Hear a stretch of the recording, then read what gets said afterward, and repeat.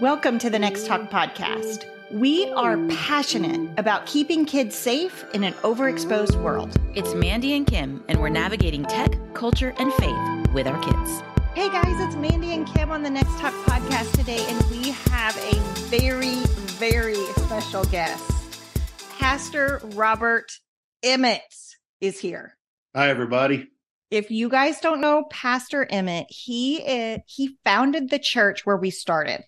And God used Robert to grow that church from like a 0 to 20,000 people. So Robert has been through it. In the middle of all that, he's raising 3 kids too. So he has a lot of advice to talk to us about all sorts of things. But today we're focusing on parenting. But Robert, first, I want you to just introduce yourself. Tell us about your family. Tell us about anything that you want to share with us. All right. I'll give you the short version. I'm Robert Emmitt. I was born in Hollywood, Florida, grew up in Memphis, Atlanta, New Orleans, and San Antonio. My dad was in corporate America and got transferred about every 4 years. And when we got to San Antonio, he told the company no more transfers because we were in middle school and high school. So 69 on, San Antonio was home for us. I'm the youngest of 3. I'm an introvert by nature. And about half the large church pastors are, and people are always, no way, yeah, way. Introvert doesn't mean we don't like people. It doesn't mean we can't speak or do that. It just means we recharge alone. An extrovert like Ed Newton, who took over CBC from me, which he's awesome, he's an extrovert. At the end of Sunday, I'd go home on the back porch and watch the sunset all by myself. Ed, he plays basketball with 6 or 7 other guys. So that's the difference between introverts and extroverts.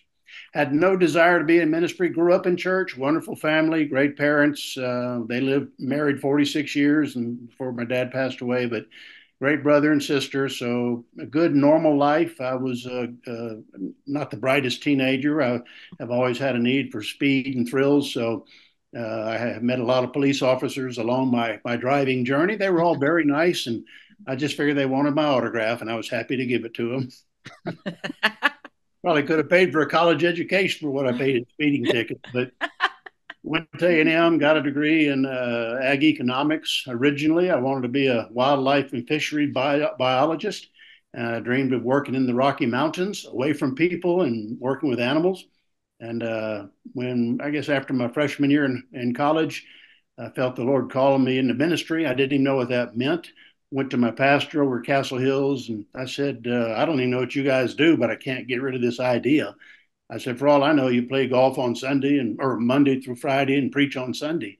And he laughed and he said, well, we do a little more than that, but he didn't overwhelm me with it. He just said, let me ask you this. If the Lord opens the door for you, will you walk through it? And I said, well, yeah. And I said, what do you mean opens the door? He said, gives you opportunities, things like that. I said, yeah. He said, well, then let's get on our knees and tell the Lord that. So we did. And I got up and I had peace. It's kind of like, okay, it's on the Lord's shoulders, not mine. I went to the preacher. We prayed. So, Lord, if you open the doors, I'll walk through them. Went back to college, and the Lord opened the door to be a Bible study teacher for a youth group. And I did that for a while. The preacher's kid was in my class, and he was a senior in high school. And he loved, making a fool out of me. Because I thought I was just kind of there to babysit high schoolers. And, he embarrassed me, made me so mad. I started studying my lesson so I knew what I was going to be talking about. So that was my journey into the youth world. And then served as a youth pastor for a summer. Went back to A&M my junior year and went to the Student Ministries Department, Baptist Student Union. I said, if you ever need a preacher, I'd like to try. And the guy said, have you ever preached? And I said, yeah, once on a Sunday night. And he said, how did it go? I said, I hated it. He said, really? I said, yeah, I had a 20-minute message and it was over in 9 minutes. And that hot red flush, it was there I wouldn't even let my parents come to it because I didn't want to embarrass them. And after that, I said, I will never preach again. I hate this. But after a summer with my mentor pastor, he said, just tell the BSU guys. So I did. Checked in on a Friday night, before semester started on Monday. Hadn't even unpacked my truck, went to the BSU, and I said, if you need a preacher, I'd like to try. And after I told him that, he hands me a name and a number. And he said, call this man and tell him you're the preacher this Sunday. Okay. So go to my dorm room. I get on the phone, call the old man. My roommate comes in, and he hears me saying, hey, I'm your preacher for this Sunday. And the guy says, okay, be there at 10:45. Church starts at 11. And my roommate says, what are you doing? I said, I don't know.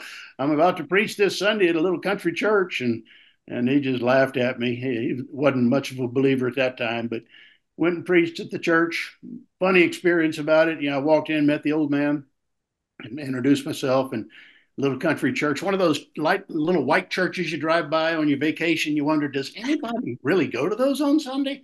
About 10 people do, and that's usually 2 or 3 About 10 people. I walked in, he shows me the pulpit. I had my message ready, and I said, who leads the music? And he said, the preacher.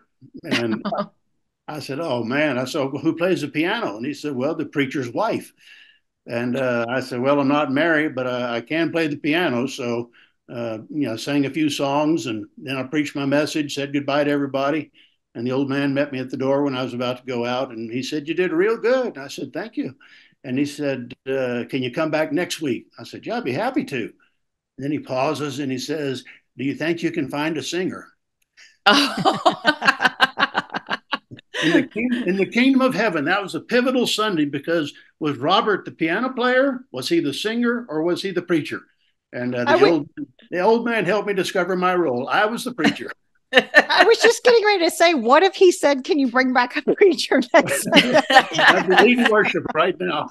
Could have been a whole nother life experience. So that kind of started. I was a junior, started pastoring full time in September, October, and was a little country church, rural church, small town church in Navasota, bigger church in Weatherford, finished up seminary, came to San Antonio, started Thousand Oaks Baptist Church, stayed there 5 years, started churches from it. It grew, the Lord bless. We went to the mission field for a year, and then we came back. And on the mission field, I had said one night, just listening to Hosanna Praise tapes. Back then, they were cassette tapes. I'd never heard of them, and I asked one of the other missionaries, I said, what's that? And I said, it was the Give Thanks album. And he said, listen to it. And I went home and listened to it. I just started crying. I said, Lord, if I ever pastor again, I'd love to have this kind of music. And then that just kind of prompted me. I started writing down, if I ever pastor again, this is where we'd meet, how we do it, ushers, greeters, people, church, baptism. Everything I'd, learned over 13 years of pastoring, the good stuff I kept, and the bad stuff, kind of wrote that out. And anyway, we got home in, I guess, March or April, and then started Community Bible Church in May of 1990 on a Sunday night. And, we had 100 people show up, a lot of them that I'd known, that I'd pastored while I was there before. And then we started there, and then met in a movie theater, and then got a shopping center and a bigger shopping center, moved out to 1604. The Lord just kept blessing it. I'm a left-handed Aggie, so, it's never going to be complicated. But I never dreamed I'd be a preacher, period. And I certainly never wanted to pastor a large church. And I had preached that quite a bit when we were, 3 or 4 or 5 or 600 people. I said, I'll never pastor a mega church. And then when we grew to 10, 15, 20,000, they all like to joke and say, hey, I thought you were never going to pastor a mega church. I said, I don't. I pastor pastors, and they pastor the mega church. So. You never say never.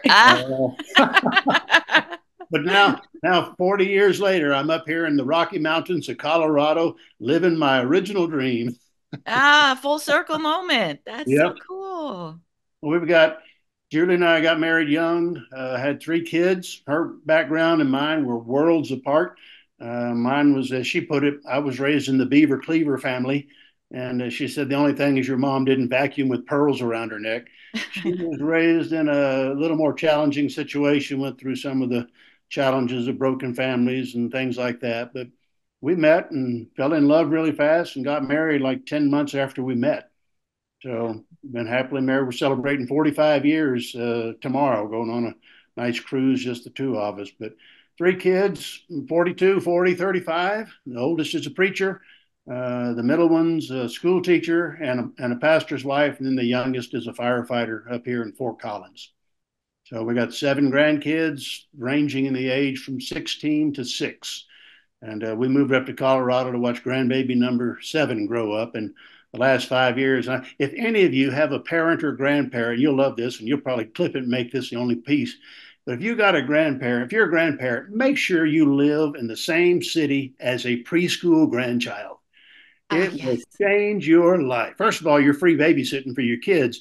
But second, everything is brand new. I mean, you'll spend 2 hours catching grasshoppers and butterflies, and everything's just, oh, from the eyes of a 2 and 3 and 4 year old. It's been the best, most fun 5 years I've ever had in my life. That's Wow. amazing. That's a I long version, but that's kind of the thumbnail version of it. But love life, love Julie, great kids. Our marriage never had a bad day. We've had a few tense conversations, but no one ever stormed out of the door, the house, or the room, or none of that. We always made sure, because the Bible says, "Don't go to bed angry." So anytime we had a disagreement at night, we just hugged and kissed and said, "We'll talk about it again tomorrow." Okay, I love you. And that was it. And we did. You know, if you talk every day, you hardly ever raise your voice. So you just have conversations. I love the way you tell your life story because it's the same way that you preach. And that's what really, it's just, you're such a wonderful Nonstop, no breath in storyteller. between. Yeah. Yeah. Well, but it's just, People are going to get up and walk out if I stop and take a breath. it's just relatable. And it just makes you feel like this warm feeling of getting to know someone who's genuine, loves the Lord, loves his family. And I think all of us want more of that. We want those types of relationships. So it's just, it takes me back to when we found you in San Antonio at CBC, and my husband said, we found our church, and he just said, he is like who I want to be, you know? And so we have just loved raising our kids at the church and getting to be ministered over by you and your family. Julie held our baby in the hospital, and you just have a wonderful family that has blessed us so greatly. So it's such an honor to have you on our show today. Well, it's been fun. You know, as a single country pastor, and I'd preach on, parenting and all that. Everybody laughed. Oh, you'll change that when you have children. And how can I change it? This is what the Bible says. Don't provoke your children to anger, and show them the path and all. And we had kids, and I started practicing what I'd been preaching. And I mean, the Word of God works. If you just, like I always say, trust Jesus, read the New Testament, and do what it says, it'll change your life. And you go, wow, this is not nearly as complicated as we make it if we just do the simple stuff and the basic stuff all the time. That's so Amen. true. That's so true, Robert. A couple things. One is I've always loved your humility. I mean, you are a powerhouse. And to hear you tell your story, you're just a left-handed Aggie walking through a door of obedience every day. And honestly, that's all of us in Jesus, right? And we all have the same amount of the Holy Spirit if we're just willing to be obedient. And that's why I love your story. You just were obedient, and God was showing you things, and God used you mightily. And is still using you. And the second point that I was going to say is when you said, the Bible has the word of God. I think so many times today, at Next Talk, parents get overwhelmed with, oh my gosh, we have technology, and now they're exposed to that. And it's true. I mean, the world is changing, but the word of God is not. And it is still the solution to keep our kids safe. Absolutely. That Deuteronomy 6:6 and 7, talk to your kids, create a culture of conversation in your home, talk to them on the go, at home, getting up and going to bed. And that is a solution, no matter how much the world changes. And that's why your parenting wisdom here, I mean, you've got so much that I want to dive into today. This, and to the audience, this morning I woke up and I had spoken to parents and teenagers and all that. And I woke up, I had a sheets of the one-liners, bullet points for parenting and all. And I thought, I got stacks of notebooks. I'll never find that. And I said, Lord, if you're in this, if you want me to find them, then let me find them. And I started with a big, thick notebook, and I just started scrolling. And I thought, I'm never going to find it. And I started from the back, and boom, there was my one pager right there. Oh, Lord, thank you. And then I found the extended version there, and I reread them. And I thought, wow, this stuff, it still works. Identify your children's talk time and make the most of that moment, whether it's going to school or home or bedtime or lunch, whatever. Just common sense stuff. And if you read it, and like I was telling Mandy, I said we read the parenting books of our day, which we're 35 and 40 years old now, but I'd read them and highlight them, and then I'd just make the little bullet points, because for me, it's don't tell me why I have to do it, just tell me what I'm supposed to do, and I'll do it. And Yes. for some of you, you're highly educated, so you want to know why you have to do it. But I'm nice and simple, so I just say, Lord, what am I supposed to do? I'll do it, and that's it. But I mean, and you've got books today and you're writing them and there's others that are writing them. Whole different culture from me. I tell my kids, boy, I'm sure glad y'all are grown up. I just get to play with my grandkids and don't have to mess with all the stuff they have to deal with. It's the fruit of all your hard work is you get this sweet season with your Oh grandkids. man, when you play with those grandkids for the first time for a weekend and hand them back, woo! My daughter-in-law was so awesome because we handed ours off to our grandparent, my in-laws, and here's when they go to bed, what they candied and all that. And when Victoria brought Elise over here for a weekend, I said, "Okay, what are the rules?" And she's a dietitian and just very organized. And I'm thinking I'm gonna have 2 or 3 sheets of rules when she goes to bed, what eats and all of that. She said, "Just 2 rules." I said, "Two?" She goes, "Yeah, make sure she's safe and loved. I can fix everything else." I Oh, love that. I did too. I said, "We'll keep her anytime. I guarantee you she'll be safe and loved, but we'll have a fun time doing it." that's a good little sample of how to be a good daughter-in-law right there. Yes, take Well, notes. my in-laws, they said, when y'all gave us those rules, as soon as you passed the kids off, we wadded them up and threw them in the back of the car. That's what grandparents have done since the beginning of time. So true. That's true. That's true. I've always said to my parents, like, I want you to spoil your grandkids and do all the things, like have all the fun with them, and I always reiterate that to them. Like I'm not trying to take anything away when I say, please don't let them be on YouTube or whatever. I don't want that. I want you making memories, and spoil them. Use all that time. Especially with the preschoolers, because there's everything's new to them: trees and leaves and climbing and pulling weeds and planting seeds and catching crawfish. It's kind of like, that we don't do that. Occasionally she'll watch her little Disney shows or whatever, but most of the time, and Julie, I always tell people, if you want Julie to speak, she'll freeze up on you as soon as she starts. But if you give her a room full of 500 preschoolers, she will have them laughing and playing games and having a wonderful time in 10 minutes. She has a gift for sure. Oh, and like our house, I mean, it's kind of like Disneyland for my granddaughter. Every time she walked through the front door, every room's a playroom, and every piece of furniture, everything is a creative device or a toy for a play or something. It's wonderful. Amazing place for grandkids for their creative outlets. Now your listeners are going, "Golly, I wish we were there now." Yes. We were in the trenches where you are a few years ago. So hang in there. I'm telling you, there's light at the end of the tunnel, and it's wonderful. You're in the promised land, Robert. Yeah. You're in the promised land. We are over here suffering. We are looking for our daily manna. Is what Like, where is the milk and honey flowing? Where is it? All right. So as if you guys start to listen to this show, you're going to hear so many examples of things we've shared on the podcast before that come straight from Robert Emmitt, from his sermons, that we always say. One of the things we say all the time, Robert, is your kite example. We use that all the time. I wrote about it in my book. I explain it to our listeners because it's so good, and you say it way better than I can say it. Raising your children is like flying a kite. You got the kite, you put it all together. That's birth and things. You tie your string on there, and then you go out and you let the kite out into the wind, because your job as a kite flyer is to get the kite up in the air. Your children, your job isn't to hover and just keep them around all the time. Your job is to let them go further and further out. And so you're just doing the string thing. The kite's going higher and higher, and you're having a great time. They're having a great time. That's the way it should be. But then the winds change or something happens and the kite starts kind of looping or diving or whatever. When that happens, you reel it in as fast as you can, and then you start all over again. And eventually, your children, they're going to screw up and mess up and do things and start doing loops and all. It's like when they're teenagers, hey, congratulations, you're 16, you're driving, you can stay out till midnight. And then they come in at 1 o'clock, you're reeling them in right back to, hey, we're starting at 10 o'clock next week. What? Yeah, you went crazy, so you're reeling you back in, and then you start all over. And eventually, they're way above the clouds. You don't even see them anymore. They graduate, they go away, and you're having a great time.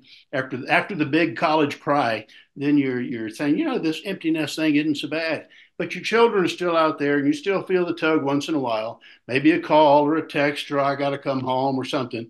But you'll always be in touch with them. But Children are like kites. Our job is to let them out, get them up as high as they can go in their direction. When they mess up, we bring them back down, start it all over again. But eventually they're gone and they have their kids and they start the process.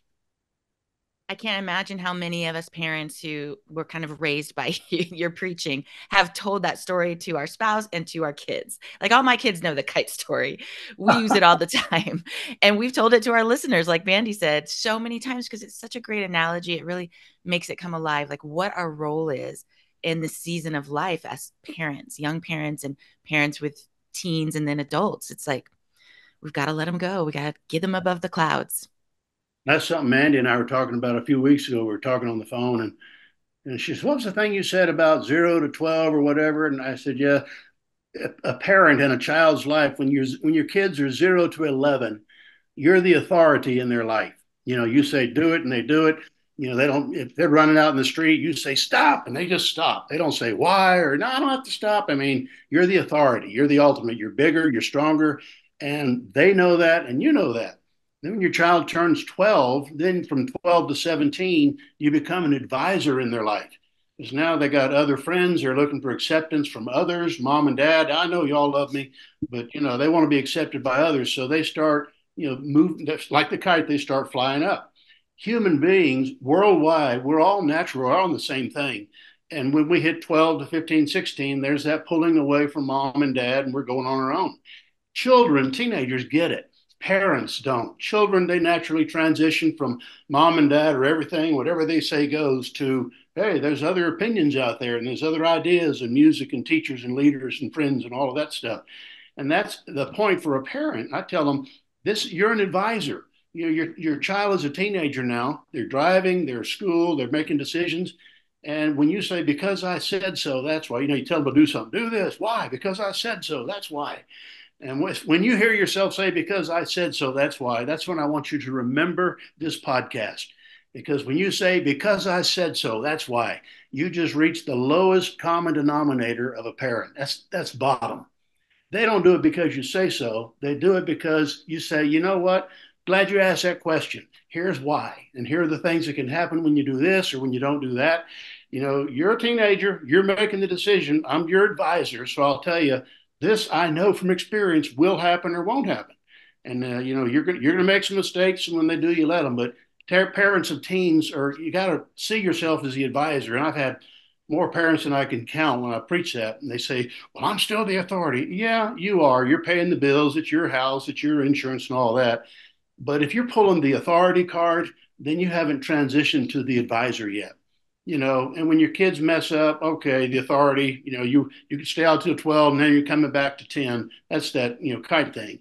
But then when your kids turn 18 and beyond, you're a friend. If you haven't gotten the right stuff in their mind by 18, it's not going to happen. So that's why you start them really young, train up a child in the way they should go. When they're older, they won't depart from it. We all have our moments getting away from things, but eventually we realize, man, what mom and dad said, they're right. And they come back to it and then they begin to live it themselves. But parents, if you're listening, if you got little children, you're the authority. Right and wrong, do this, don't do that. And here's why. The teenagers, this is what I would do. If I were you, I'd date this person or not date them or hang around these friends. You might think about changing friends because these are getting you in trouble. But your decision, and you support them in their decision. And then when they're 18, that's the fun stage. That's when they come in. You don't have to correct them. You don't have to change anything. You just love them and share life with them. I just have to say here really quick, that was one of my favorite sermons when, years ago, and I heard it, but you had one more stage in there that has really ministered to my mom. Like once your kids become parents themselves. Oh yeah. That's kind of walking with them. And that's the like supporting stage. I want to say it was something like that. And that's why I say, with the grandparents, man, live next to your grandkids if you can. If you're still working and you can't, I get it. But if you can be close to your kids or parents raising kids, if you're doing this job in this state, but you could do the exact same thing in the city where your parents are, I'd switch and go over there. Because again, free babysitting, but your parents, the grandparents, they'll speak wisdom into your children just naturally. And then eventually the kids start asking grandma or grandpa, what was it like when you did this or that and all of that? What was it like when the phones were on the wall and connected? Oh, that was a long time ago. It is. It's such a precious thing to have wisdom poured into our kids from their grandparents, and for us as parents, for the grandparents not to, try and dictate this is how you should parent, but to be there and support and Yes. be as available as they can as we're going through the hard part of parenting is such a gift. And tell your parents, or you parents tell your parents, the grandparents, that please don't say back in the day. Every time you say back in the day, we just go out of date, out of touch. Just speak naturally from the heart, and deal from the heart and the wisdom and God's word. And one of the things I teach a lot is the final decision maker is, what does God say I should or shouldn't do?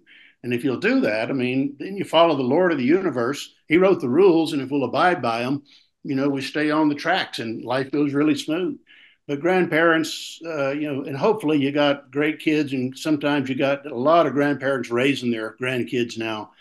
That's a toughie. We have some friends doing that. And it's kind of like Julie and I would hate to be raising a child right now at 67, and going to every little PTA meeting and all that stuff. So, but if you're a grandparent, you're watching, if you are that one raising your kids, you don't have the energy to keep up with the grands, but find somebody that does, a coach, a team, a teacher, programs at church. There's somebody out there that you can say, look, I need some help, and they will be glad to help you. We are made for community. God, Yes. that's how God made us. I love going back to that switch to the advisor to authority to advisor. I think most parents miss that, Robert. Yeah. I think most, and we get stuck there. And even when they're 40 and they're parenting their own kids, we're still trying to be the authority. Yes. Yeah, I mean, we see that. And I think that's what Kim was trying to say too, instead of, not being in the supportive role. And I think that's a key thing that I got from you over the years, was to let your kids grow up, because I do think there's this tendency to bubble wrap and smother and helicopter, and that's just going to create tension and lies. Right. Your kids are going to sneak behind your back and all of that, because we can't let go. Yeah, and it's when we got married, my father-in-law, and he's wonderful, and he lives right downstairs now. He's 89, been living with us for 6 or 7 years since his wife passed away. But when we got married, he told me, he said, called me Brother Rob. He said, Brother Rob, unasked for advice is interference. If you want my opinion, ask for it. Otherwise, I'll keep it to myself. Oh, wow. Wow, that's awesome. So when you say that, well, what's your opinion here? What do you think about this? And, he always had a story or word of wisdom to go with it. But I've quoted that a million times. Unasked for advice is interference. And if the grandparents are listening to this, say that to your kids. Hey, you know what? You're way past me telling you what to do. So if you want my opinion, ask for it. If not, we'll just keep it to ourselves. It goes so much smoother. Man, I love that so much. And I think too, when you said, even during those teen years, when they're still living with you, I loved how you approached that, not dictating, you can't be friends with this people, or you can't do this, or you can't date that person, but say, these are my fears about this. I don't know that that's a wise decision because of this, and this, or that, but it's your decision. Yeah. Giving them that responsibility to advocate for themselves and then be responsible for the consequences, I think is very important. Oh, it's when my boys never had trouble with Heather, but the boys, they're wanting to go to parties and do stuff. And I said, when you go to the parties, here's what it's going to be like. There's going to be a group out in the front yard, and they'll be fun and laughing and just talking. Then there's the entryway, then there's the den, then there's the back porch, and back porch is where the kegs are, and then the back corner, that's where the pot smokers are. I said, it's going to be that way. I said, it's like that everywhere. I said, that's up to you. If you want to go to the back corner, good luck. Those are the guys that get arrested and spend a few nights in jail. But I said, and the guys at the keg, they're the ones that, get in trouble too. But I said, once it starts getting beyond where you think you should be, I said, you can come home. You ought to. I said, but it's your decision. And it was my oldest one, Christopher, first time he went to one of those parties, he came back and says, wow, you were right. I said, about what? He said, well, it's kind of like it gets progressively worse the further you go into the house in the backyard.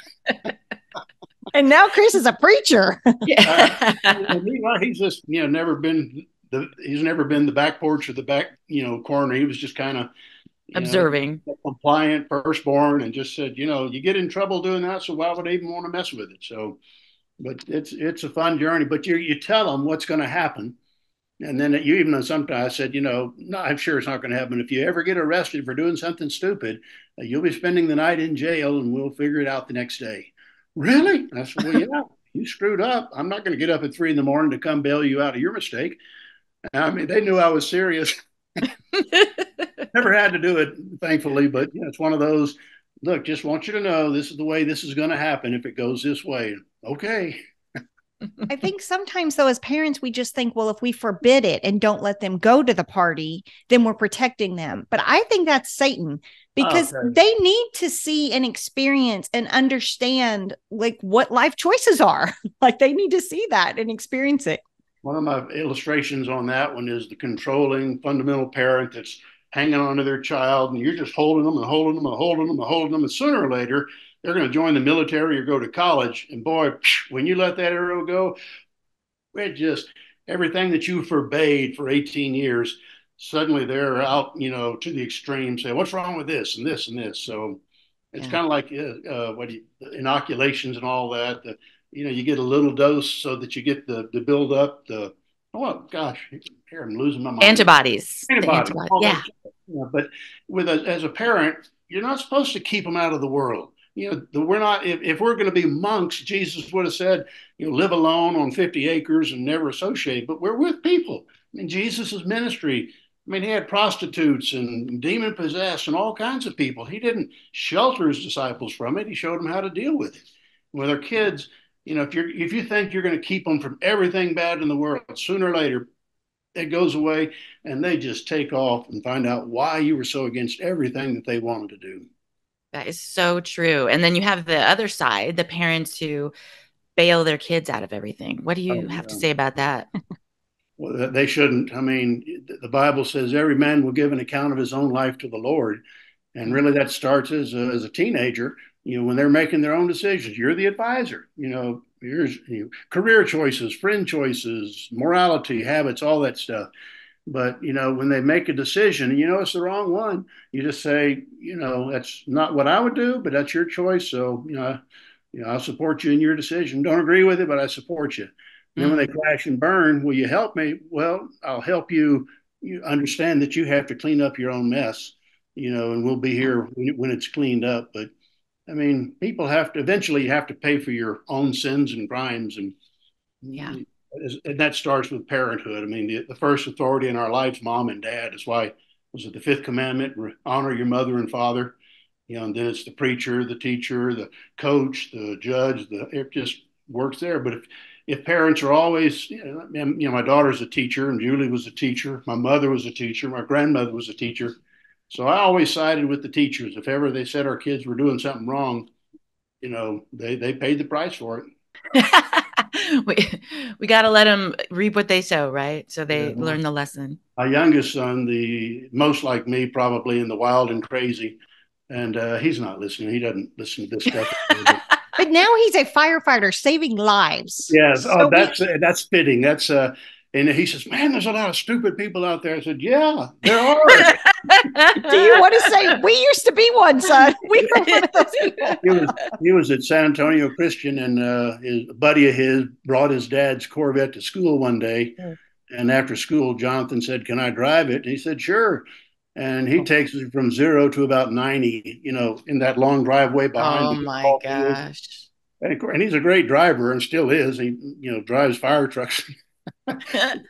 He was driving hot rods when he was young, and now he's driving fire trucks. But I mean, I was on the speed dial for the principal at the school, and every time he'd call, hey, we got Jonathan here. What's wrong now? Well, he's going a little too fast in the parking lot. How fast was he going? Well, it's probably 90 or 100. And then he did the loops, and I said, oh. He said, so he's not going to be able to drive a vehicle on the premises, for 30 days. I said, okay. And then Julie takes him to school. She says, man, this is a punishment on me more than it is him. I got to get up and pick him up. But he learned it. But it's one of those, what do you do now? He did this. All right, do what you got to do. And I paid for my mistakes. My mother gave the principal just carte blanche. Spank him as often as you need to. Oh gosh. Back He when does. back when they abused us as students. Right. Now they just reason with us. But back then it was so easy. Bend over, three swats, and we're done. I remember the paddle. I remember kids in my elementary school Same. being paddled. Oh, Yeah. really? Yeah. Oh, yeah. Oh, For mine real, too. Robert. For real. I did. I got messed up on a Friday, sneaking into a volleyball game, and coach caught me and went to the principal. And he said, 3 licks or 3 days. And I said, I'll take the 3 licks. And he said, I need your parents' permission. He called my mom. She wasn't there. He called. She wasn't there. And he said, she's not answering. I said, man, Mr. Thomas, can we just do this and get it over with? I don't want to be waiting around until next Monday. He said, no. So I sat there about 30 or 45 minutes. Finally, she picked up the phone.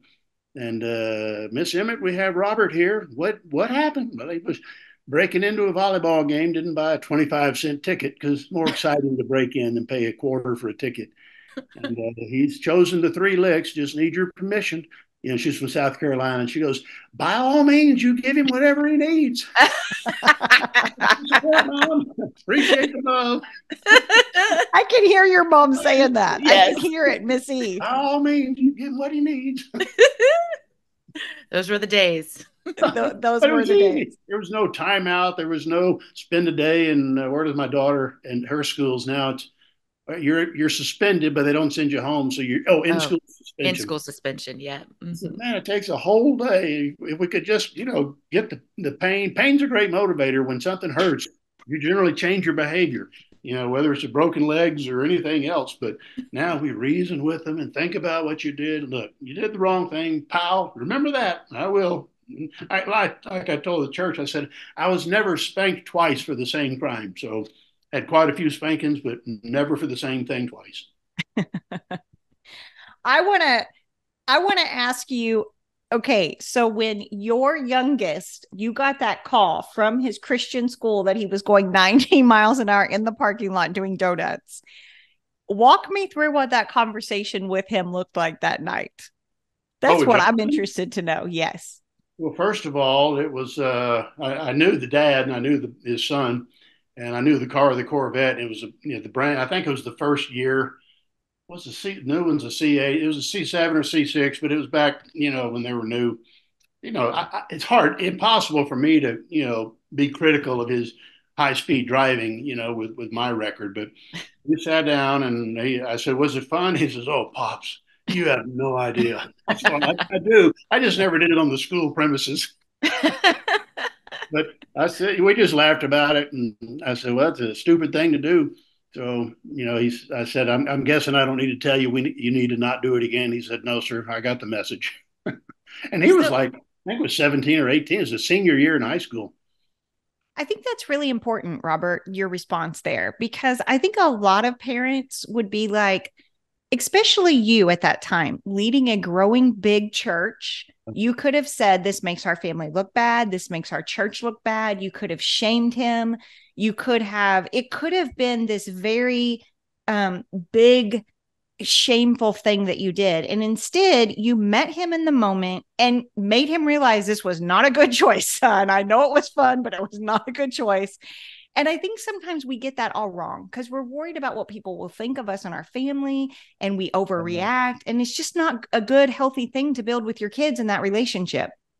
It's preachers have it worse than most because you're supposed to be perfect and everything. And I always told my kids, I said, you get to be absolutely normal. I said, you can, play Nintendos and hang out with your kids. I don't expect you to be perfect. I said, if you don't want to answer every question in Sunday school class, you don't have to. I said, because, the teacher says, who did this or that? Silence. And they always look to the preacher's kid, Chris, John, Heather. They feel obligated to answer. I said, you don't have to. I don't care. And, but he was, his punishment was enough, the no driving. And then he had to write a letter of apology to the guard that's at the front gate there. And dear Mr. So and so, I'm so sorry for speeding under your watch. It was wrong. It was foolish. I mean, he wrote a heartfelt apology. Oh. It's one of those you know. and for me, it's easy. I mean, I made enough dumb mistakes myself, so it was always tough to pick on my kids for doing something that I did too. So, just I get it. Pay your price, you pay your penalty, and let's move on. And we did. I just think that's so wise. And often parents can't move on because they start feeling like a failure or, oh my gosh, I can't believe they make this decision. I'm like, kids, they're gonna do stupid stuff. I did stupid stuff. Deal with it, move on, and don't hurt your relationship over it, right? I mean, Jonathan, of course, he loves, even now, he'll throw it up to me occasionally. He has as crazy as stuff as he's done. He's never had a speeding ticket. Oh, wow. And I mean, he could have had, three speeding tickets for the speeds he was going, but just never got caught. And he says, Pops, I've never had a speeding ticket. Have you? But not in 4 years. I'm 4 years clean, so I'm good. you're doing bad. Colorado is good on you, Robert. Yeah. My last one, actually, I got two the first year we were up here. One was in Wyoming, and the other was up in the mountains. So kind of like, oh, I just got, use the cruise control. If I'm going on the highway, push the cruise control and leave it alone. Yes. I think this speaks to what Mandy was saying too, is sometimes as parents, we don't want our kids to know our past discretions because we think, well, if we say that we did this thing, then we're saying to them it's okay for them to do it. Yeah. Versus I'm, a broken person too. I'm a messed up human too. I've done all the things, and that's why I can tell you why it's good or why it's bad. And that's it's the presentation of your life story. It's the way you present it. If you present it as bragging and proud and look what I did, then they want to live up to mom or dad's, hey, she did it and I can do it too. But if you say this was one of the dumbest mistakes I ever made in my life, and this is how much it cost me, a career move, a change, $500, whatever, and that cost me so much, I never did it again. So you always put I screwed up, but I paid the price. You will too. But my advice is don't screw up, and you'll find an easier way through life. So good. Amen. It's so good. Another thing that has stuck in my head over the years that you, and I've heard Julie say this too, when she came and spoke to our Mothers of Preschoolers group when we were younger, which by the way, that group is where we all met at nextTalk. Our founding families met at the Mothers of Preschoolers and Community Bible Church in San Antonio. I loved our moms. God was doing a work there. Sweet Martha Fisher. Every time I would go to her and be like, "This happened. I need help."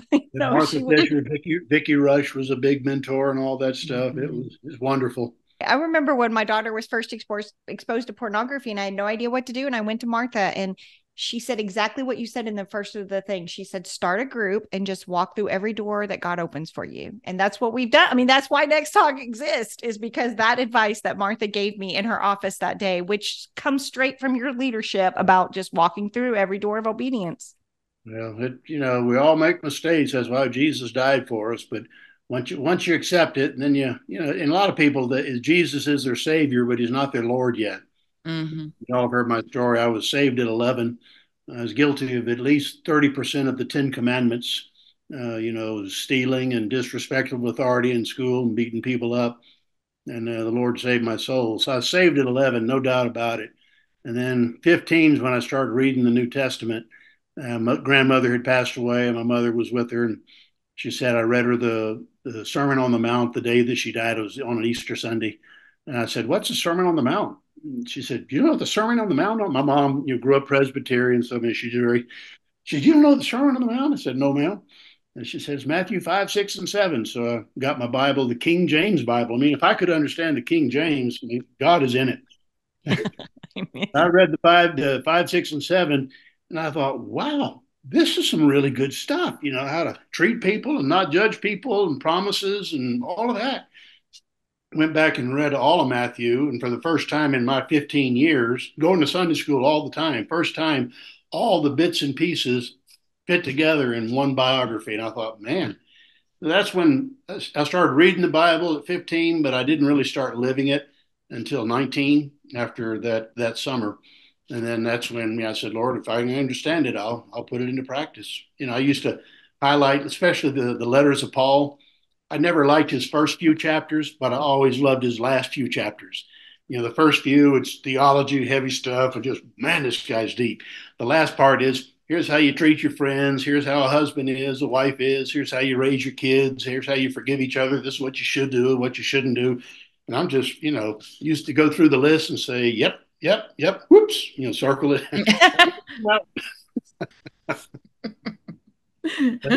And I tell people, I said, look, trust in Jesus is easy, but you got to read the instructions. And I got in our church up here, they give away these it's called The Life and Teachings of Jesus of Nazareth. And it's just pure gospel, stuff. But the guy wrote it.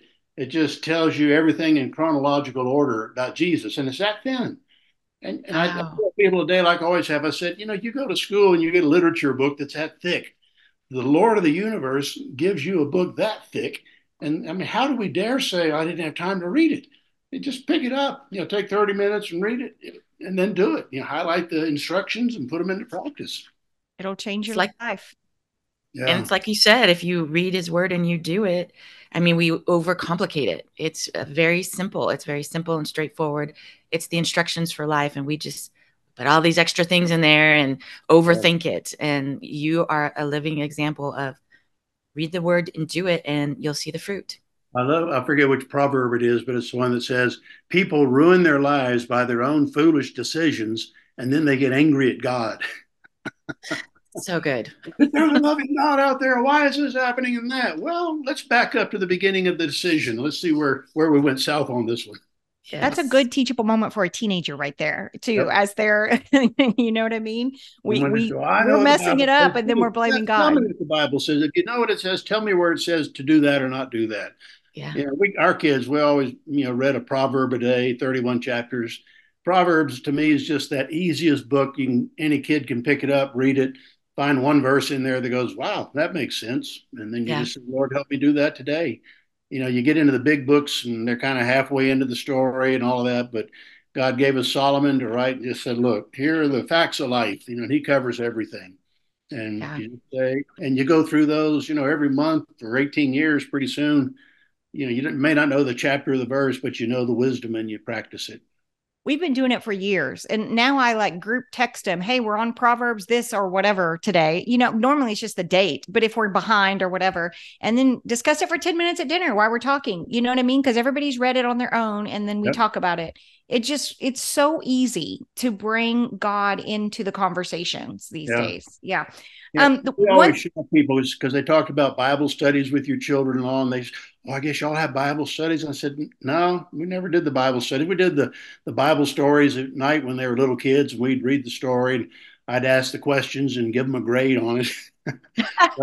Once they hit elementary school and middle and high school, I said, we never had an official Bible study. We just sat down at breakfast, and what'd you get out of Proverbs 16 today? This or that, or I didn't read it. Okay. But you just speak it. And like the Bible says, as you go. There was never the official sit down, open the family Bible, and there's 3 lessons.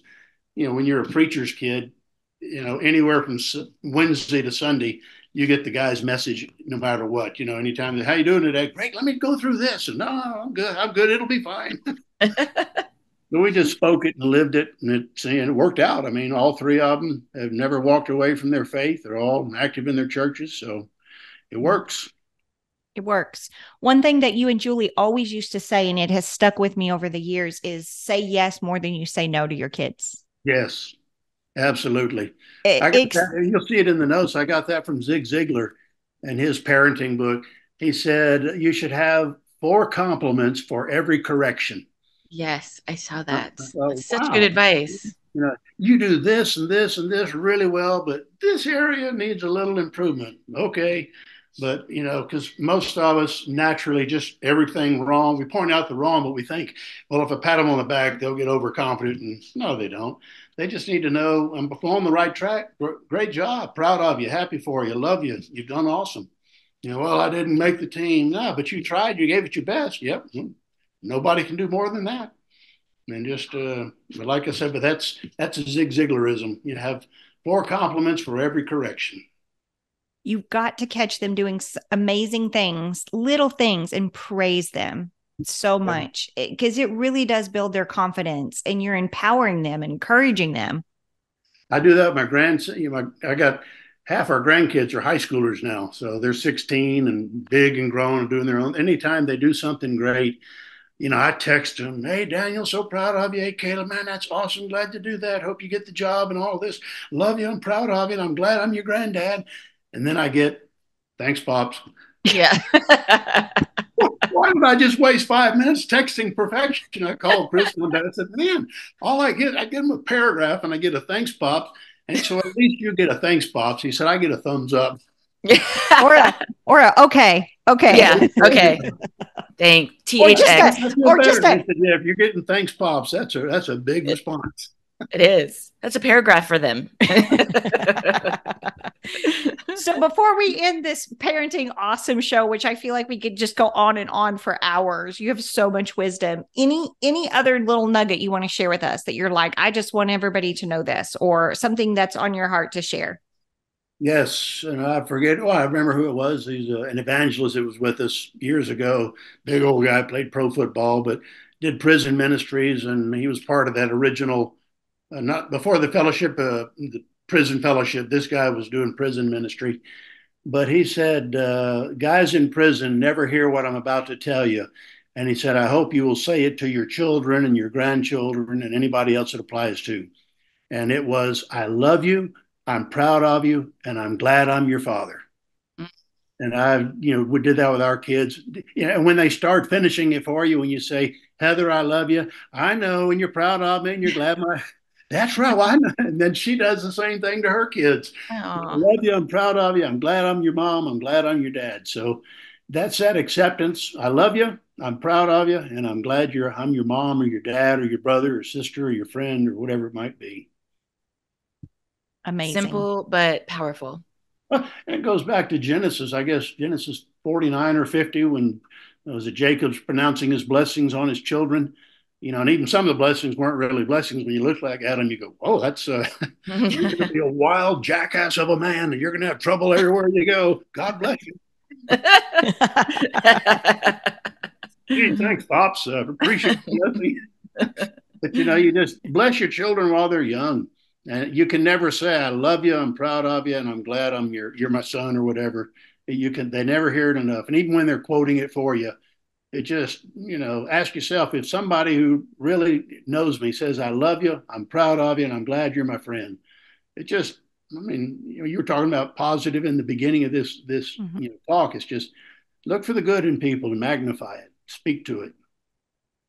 You always were so good at that. You always saw the positive in people. That always came out in your sermons, how positive you were. And then you could see that it would translate into your parenting.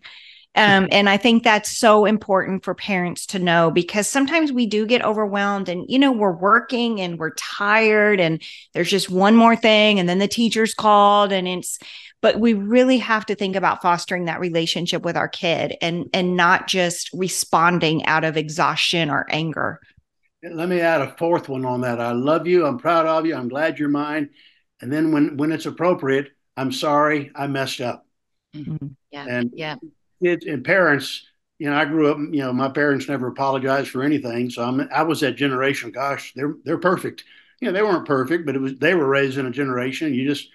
Grown-ups didn't acknowledge to children that they made a mistake.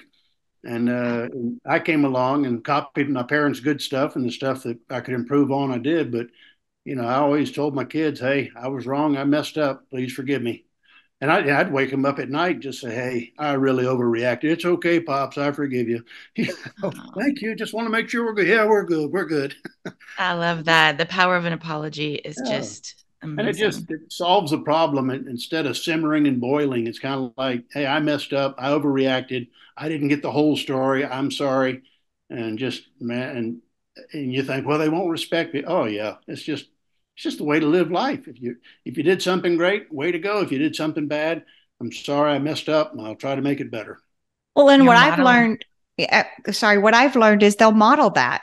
They'll model that back. If you're humble and like, "I got it wrong," when they blow up and they get it wrong, you don't even really have to say anything anymore, because they'll be coming back with an apology, because that's how you modeled in your home. It was a joke in our house. I said, "How come I'm always the only guy apologizing around here?" Messes up. No, nobody comes to me saying I'm sorry. So I'm always the apologizer.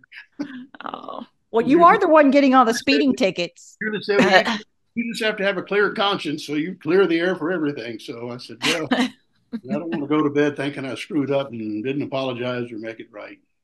Well, that's that humility again that makes you so relatable and so encouraging and such a great voice of wisdom for us parents, and reminding us that it's not all that complicated if we do the simple things that Jesus taught.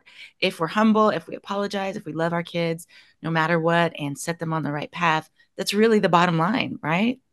That's like Paul said to the Philippians or somebody. He said, the things that you have seen me, heard me teach and do, and seen me do, put those into practice and teach it to others.